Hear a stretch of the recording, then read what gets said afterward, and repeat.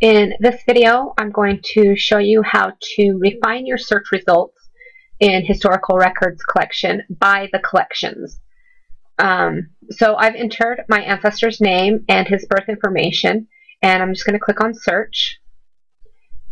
And here we are on the results page. So at the top of the results page, you see that there are two tabs. You have records and collections. If you click on collections, it's going to take you to a list of all of the collections that are shown for the results on the results page. This allows you to go through each different section and decide if your ancestor will likely appear in those collections. For example, if you have at the top you have birth, marriage, and death records. It tells me that it's showing 5 of 25 record collections under birth, marriage, and death.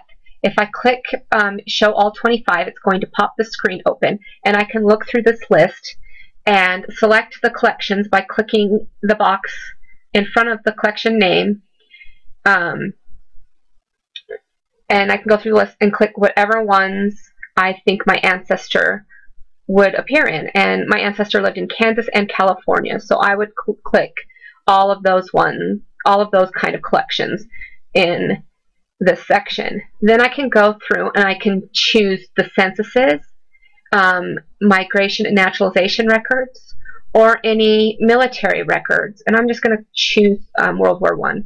I can choose up to 25 different collections to narrow or to get rid of the collections that I know he's not in and choose the collections that I know he might be in. So after I've selected the different collections that I want to look through, I click on this blue button called Filter These Results.